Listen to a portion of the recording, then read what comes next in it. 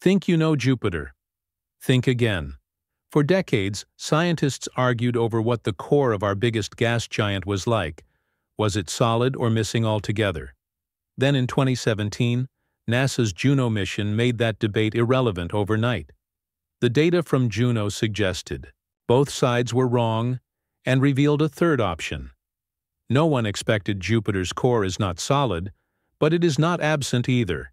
It is fuzzy, and that is a problem because it upends everything. We thought we knew about Jupiter's formation, its interior, and even its bizarre magnetic field. Join me today as we uncover exactly what Juno found, explore how a fuzzy core could form in the first place, and reveal why this changes how we think. Not just about Jupiter, but gas giant planets everywhere. For decades, two competing theories dominated the scientific conversation around Jupiter's core. Many supported the gravitational collapse theory, which suggests that Jupiter formed directly from the collapse of a gas cloud under its own gravity.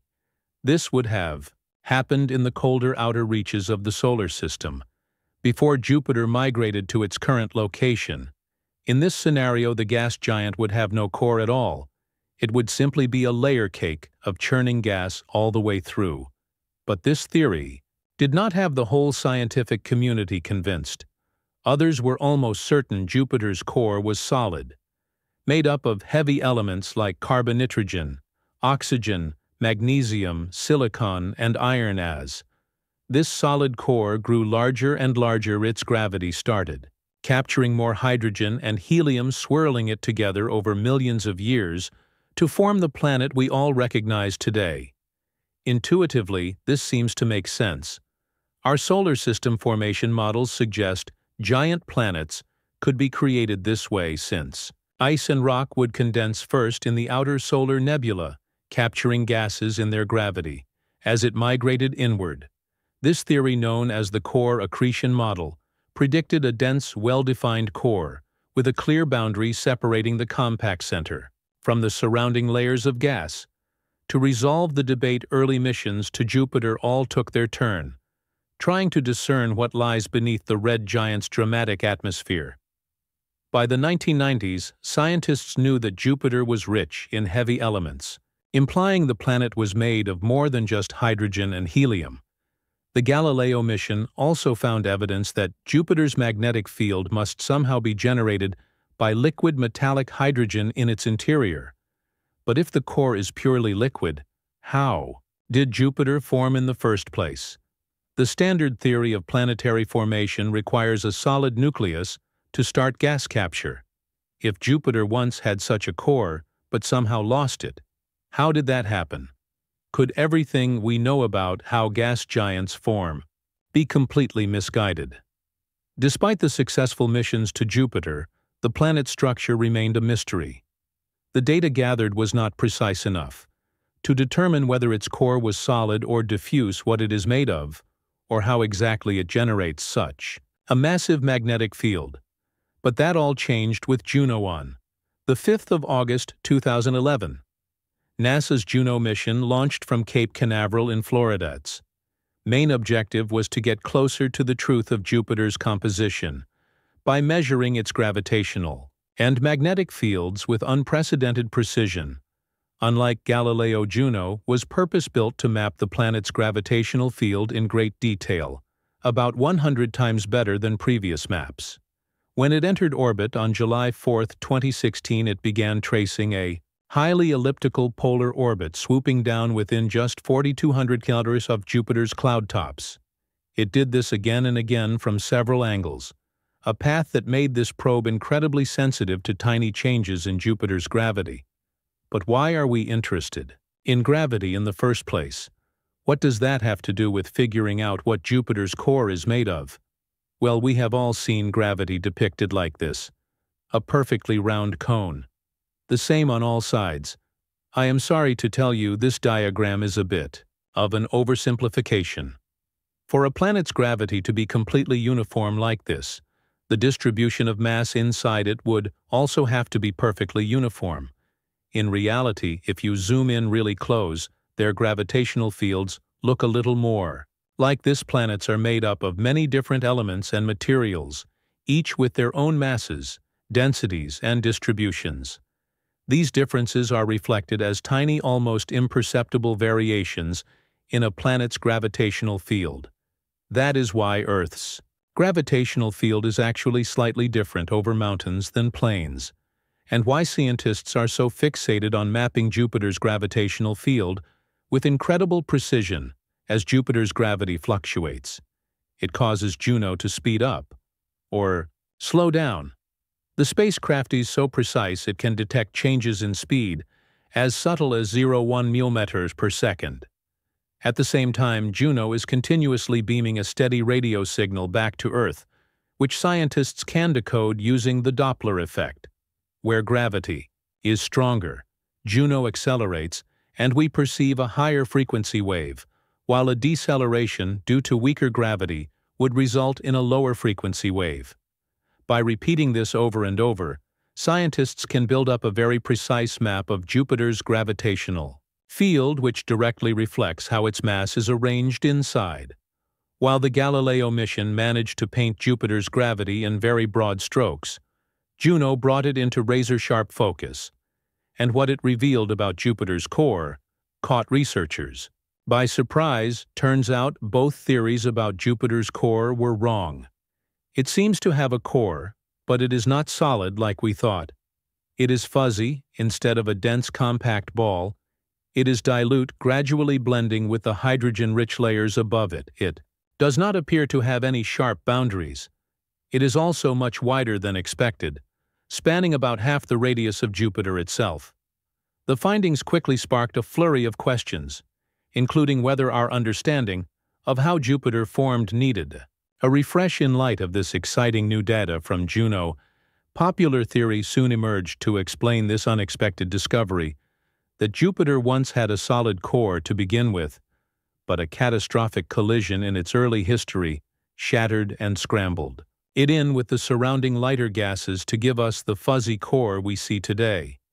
The only problem is our standard model for how giant planets like Jupiter form does not work without a solid core. So either Jupiter's fuzziness somehow developed later on, or our models are wrong. Anyway, for such a dramatic shattering to occur, the collision must have been massive, possibly with another young planet. Scientists speculate that up to half of Jupiter's core could have originated from the remains of this planet. It was a neat enough theory, except for one unexpected hiccup. A curious team of researchers tried to model this giant collision using a supercomputer. They wanted to emulate the exact event that would lead to the results Juno showed us. They designed several possible scenarios of a massive object colliding with a Jupiter-sized planet, and ran multiple simulations varying the size of the Jupiter protoplanet and the angle and speed of collision. But try as they might, they could not find an event that led to the fuzzy core Juno showed us. Every time they tried, the models did the same thing. The impact would initially rock the planet to its core, but after a while the dense rocky material would settle back down again like sediment at the bottom of a glass. It did not dissolve into the rest of the planet. A sharp boundary would reappear, clearly separating the core from the outer hydrogen layers. It did not fit the Juno data, so it was back to the drawing board. Funnily enough, the next clue in this puzzle did not come from Jupiter at all. It came from its next-door neighbor. Well, that is, if you consider 648 million kilometers away.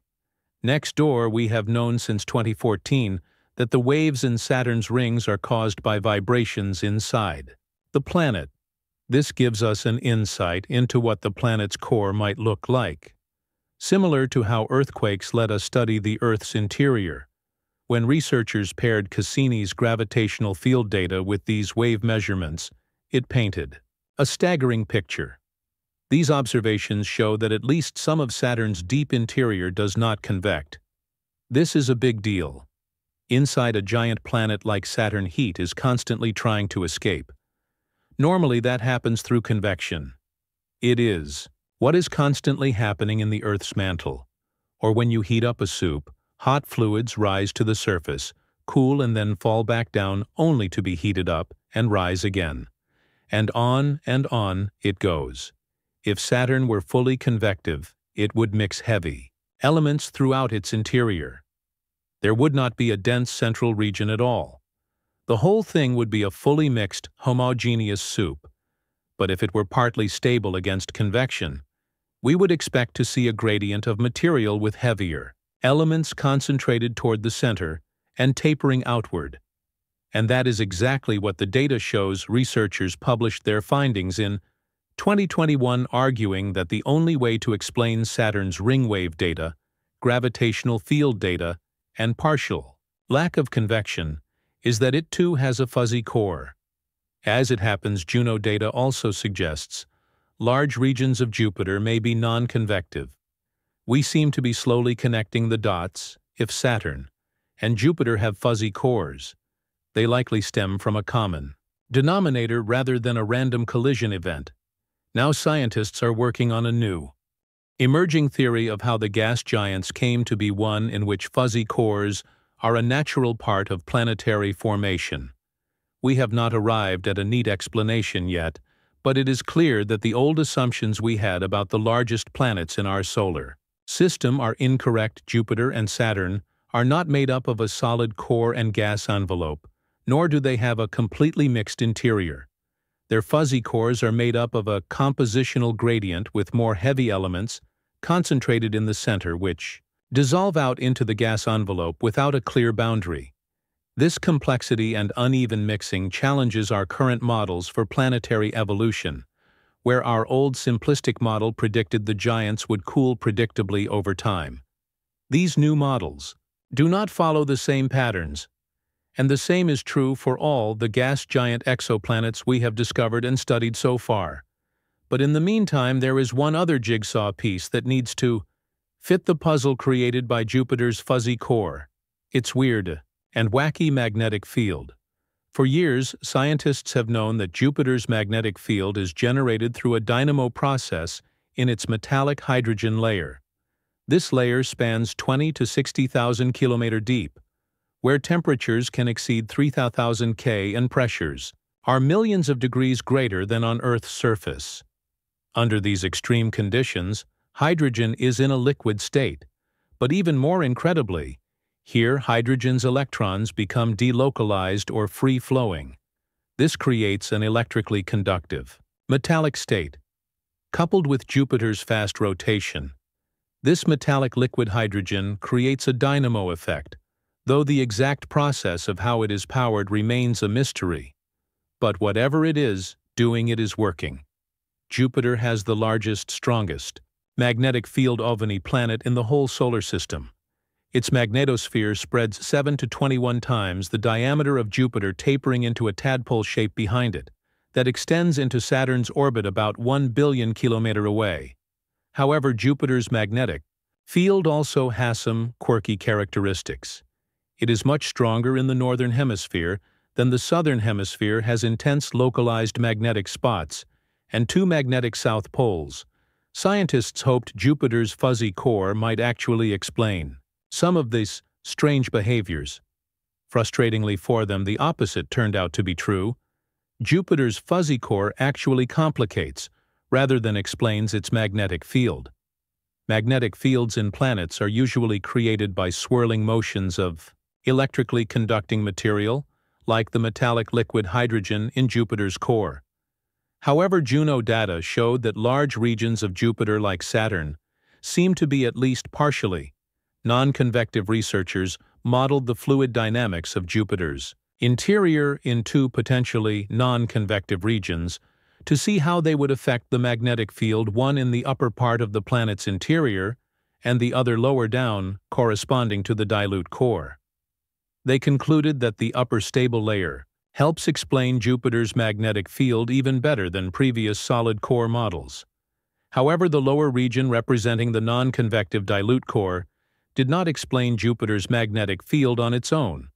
In other words, a completely stable fuzzy core produces a magnetic field that is very different from the one we actually observe. Now, researchers believe Jupiter's dynamo is more complicated than originally thought.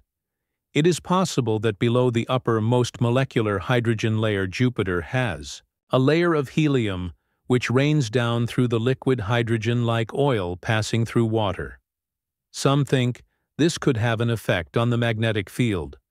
Another theory claims Jupiter's dynamo does not operate in a homogeneous way, like it does on Earth, and that instead the planet's lopsided magnetosphere is the result of variations in density, electroconductivity, or both. But on the whole, no one knows exactly how this magnetic field is produced or what role the fuzzy core plays in its creation. One thing we do know for certain, though, is Jupiter's magnetic field is responsible for the biggest, brightest auroras in the solar system. On Earth, auroras are only visible for a 4 to 6 month window. On Jupiter, they never stop covering the poles with a dazzling display of color, hundreds of times more powerful and energetic than the auroras we are familiar with. By stringing together far UV images from Hubble's imaging, spectrograph scientists were able to create these videos of the auroras in action. Are they not spectacular? Despite Juno's discoveries, Jupiter keeps its secrets close to its chest. We still not know how its fuzzy core actually formed, nor do we know how permanent it is. Is the fuzzy core a stable structure that will endure for billions of years, or is it slowly dissolving into Jupiter's gaseous layers? What relation does it have to the metallic hydrogen above it and the resulting magnetic field? Juno mapped airy fuzzy cores just a natural part of gas. Giant formation. We cannot say for certain yet. But one thing is for sure, our current models do not show the full picture. Hopefully, with further study, we will slowly be able to answer these questions one by one. Though the more we learn, the more questions we will keep asking. The pursuit of truth is relentless, and it is also perhaps the most human thing we can do. There is something captivating about the colossal, stormy surface of Jupiter. From above, its sheer immensity makes everything seem calm.